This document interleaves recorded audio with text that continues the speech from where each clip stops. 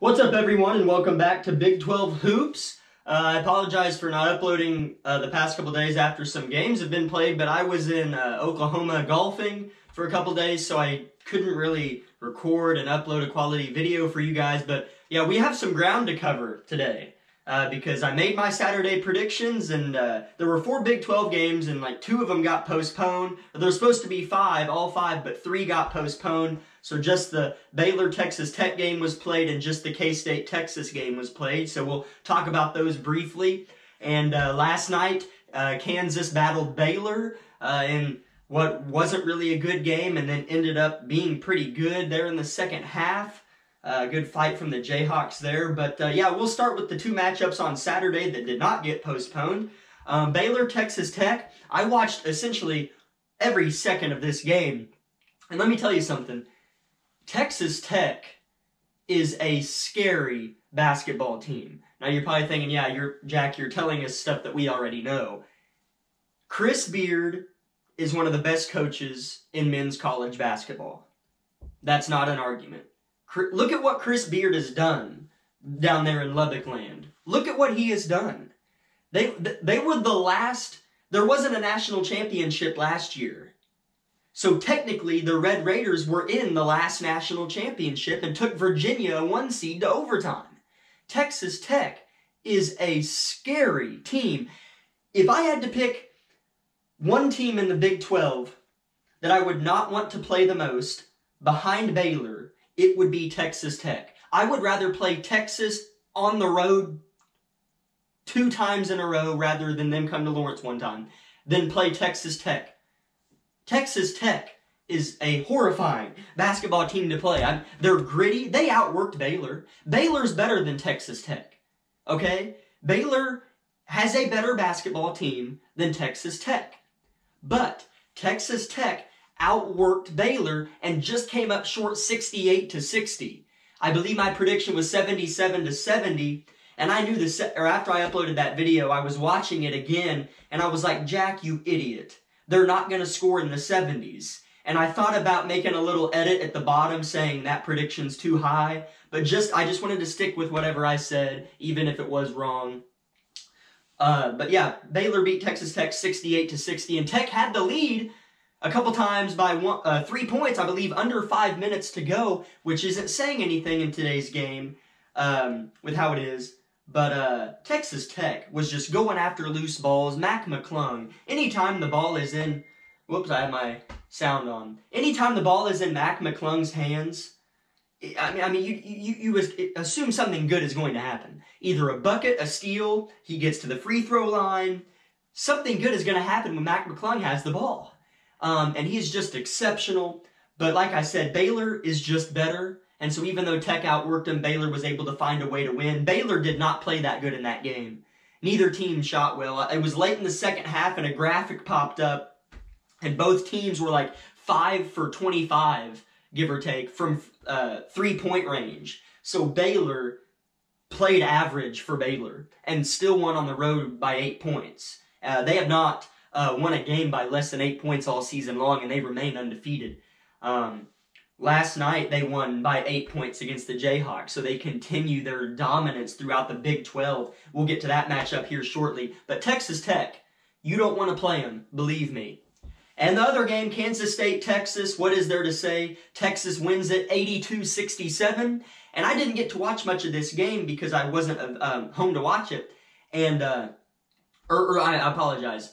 It was on the Longhorn Network, which I hate. So I wasn't able to watch it, but I saw the score and I was like, hey, that's pretty close to my prediction for my prediction video a couple days ago. And I went back and watched my prediction video, and I had Texas 82-65. Real stuff. That's legit. I was off by 1 basket. 1 basket. And if I was watching that game live, I would have been a nervous wreck, so I'm glad that I don't get the Longhorn Network for that reason, because I would have been hoping that K-State stuck at 65 rather than 67. But yeah, K-State's still searching for an identity, and Texas is not an ideal team to try to find an identity against. Texas is just loaded. I talked about their backcourt In my last video, them and Baylor is going to be, they still have to play Baylor twice and vice versa, going to be two great, great games that I cannot wait to watch. So moving on now to last night's lone Big 12 game, Kansas at Baylor. Right out of the gate, I thought, I'm a huge Jayhawk fan, huge. And anything that I say that makes KU seem average or bad here in this video, trust me, it is so hard for me to say. Ever since I have been born, I'm 19, in 2001, technically, I wasn't really able to watch basketball until I was probably 6 or 7, but technically, since I've been alive, KU's only lost the Big 12 3 times. We started our streak in 2004 and then didn't lose again until 2019. We won in 2001, 2002, lost in 03, and then won from 04 to 19, 04 to 18, and lost it the 19-20 season, 18-19 season, and then won it last year. So I never see KU lose the Big 12. I am not used to this.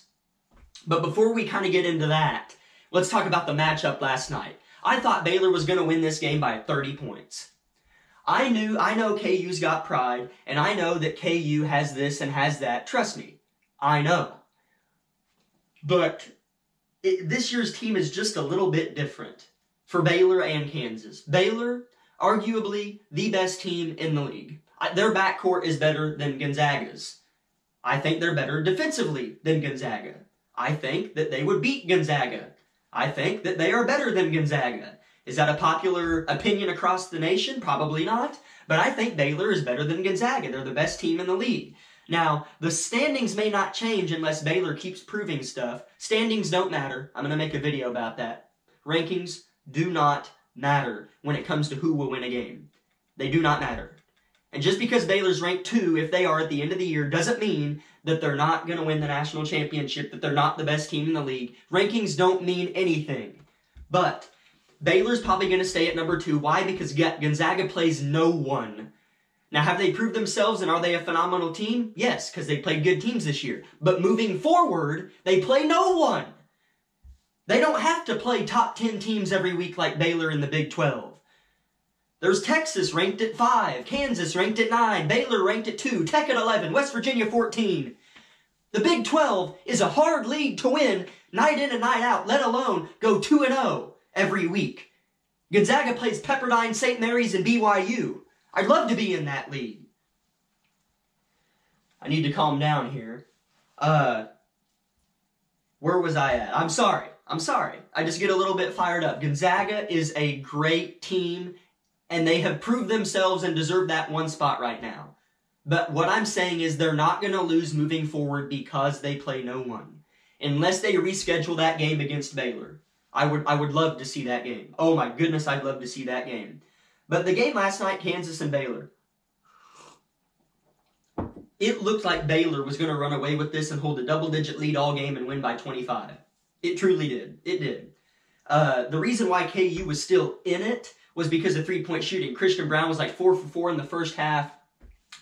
He scored 17 on the night, leading scorer. Ochai Agbaji scored 16, 13 in the second half, 4 for 7 from three-point range. Jalen Wilson with just 4 points.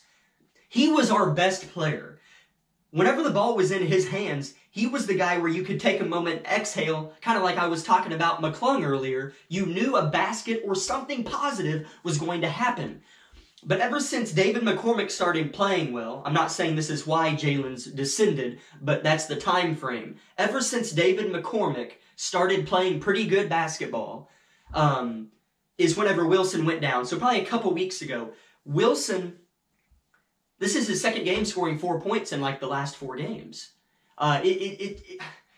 This is where this Kansas team is at. In the past, we have had teams where if somebody like Wilson had a bad night, other players would step up. And that's where this KU team this year was at early on. But recently, they haven't been able to gel. Like McCormick, who averages 20 a game, the last 3 games, scored 6 last night and had 2 fouls in 3 minutes. sat the bench a lot of the game. Christian Braun, 17 points, 5 for 6 from three-point range. Ochai Agbaji, 16 points, 4 for 7, three-point range. And then after those two, it drops down to Mitch Lightfoot with 8 points, who works his tail off. Great job, Mitch Lightfoot. You're a great bench player. Love him. Love him. Bill Self said years ago that if you were to cut Mitch Lightfoot open, a Jayhawk would fly out. You just see that on the court. He'll take charges, try to block shots, and just battle for his team. But this Kansas team is just in a different spot. My dad put it really well. He texted me this last night during the game. I was outside shooting baskets on our driveway basketball hoop, and because I get so worked up during these KU games, and I get upset whenever they're losing. So I was just shooting baskets during the game, and Dad texted me, and he said, there are probably 8 teams that just have better players than Kansas this year. And there are probably 8 teams that have comparable players. And that's so true. Is Kansas a bad basketball team? No, not even close. They're 4-3 in the Big 12 and have lost to 2 top 5 teams. Now, is that an excuse? No, it's not, because if we're that good, we should have won one of those games. But here's where it's different. Last year, we had better players. Kansas was the best team in the country, and do not even begin to argue with me in the comment section. Don't even try. Kansas was head and shoulders better than anybody else. We trailed behind Baylor by 1 game in the Big 12 after they beat us in Lawrence all season long, and we never lost a Big 12 game. Never lost after that. Went 17-1 in the Big 12. Baylor chokes. Loses 2 out of their last 3-4 games. 1 at TCU and 1 at Texas Tech. 1 at West Virginia. 1 at West Virginia, 1 at TCU to close out the year. Lost the Big 12 by 2 games after leading it all January, February, early March. Choked it and lost. Kansas was the best team. That's not the case this year. Marcus Garrett has taken 2-3 steps backwards from where he was last year. He's remaining Naismith Defensive Player of the Year. You wouldn't be able to tell it this season. His ability to attack and finish the rim on a game-in, game-out basis is good. It's pretty impressive at times, but last season was so much better. The way he created offense by using his defense last season is just head and shoulders above where it is this year. I think pressure and the spotlight got to Marcus Garrett this season. Ochai Agbaji is great. I'm just going kind of down the line here. Christian Braun's really good. David McCormick has started to find his footprint here the last couple weeks. Jalen Wilson, this is his first year playing. He played in like 1-2 games last season and hurt his ankle. This team is going to be really, really good next year. I mean, KU basketball is never bad. KU basketball is never bad. We had a down year 2 years ago. Finished like top 15 in the country and had a chance to win the Big 12 until the last week. And that was a bad year? Yes, in our standards, in our eyes, but teams would kill to have a Jayhawk bad year. And this may be another one. Jayhawks are 10-4, ranked 9th in the country. Are they overrated? I think yes. 4-3 in the conference. I sound a little harsh on them. But here's kind of the comforting statement throughout this rough season as a Jayhawks fan. This is the best the Big 12 has been, I think, in my lifetime. I'm 19, so if you're older, let me know. Has the Big 12 ever been better than this season? Defensively, Texas Tech, Baylor, West Virginia's pretty good defensively. Has the Big 12 ever been, and Texas, if I didn't say them, this good?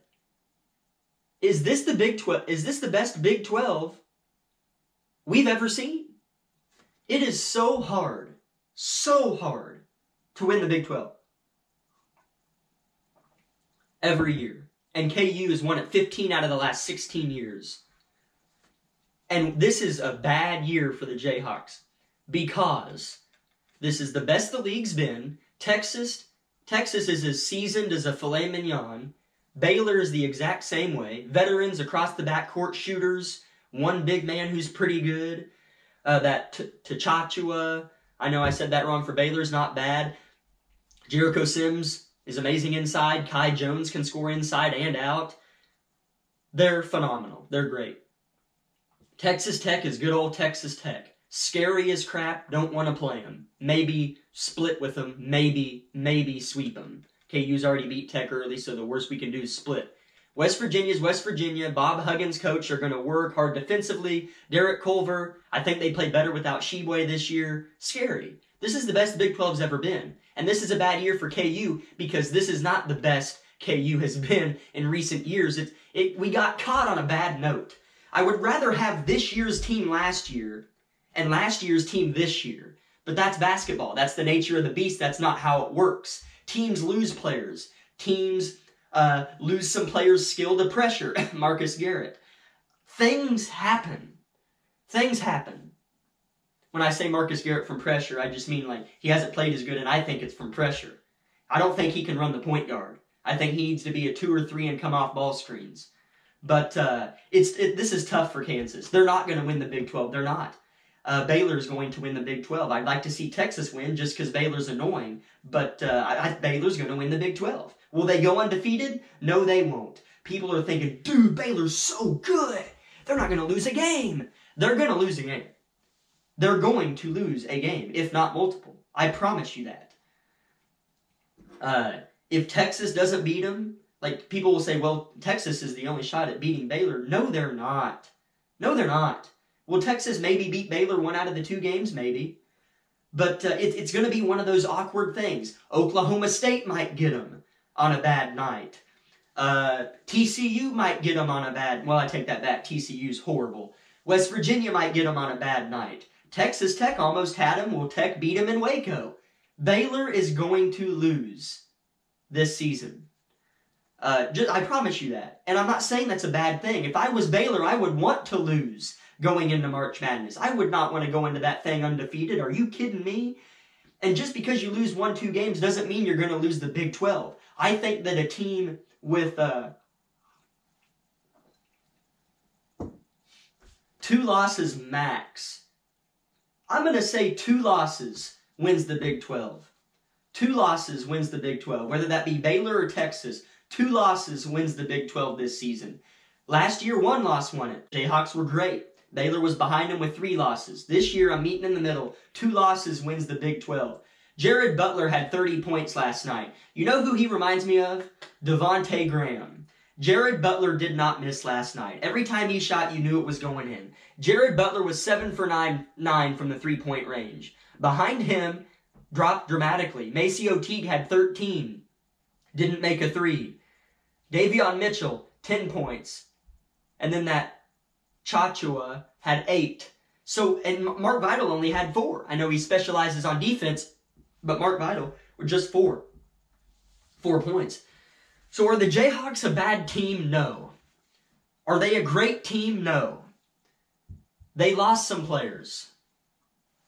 Udoka Azubuike, Devon Dotson, Isaiah Moss helped gel this team. This team is not bad. When they shoot the ball well, they'll beat you. They can beat you.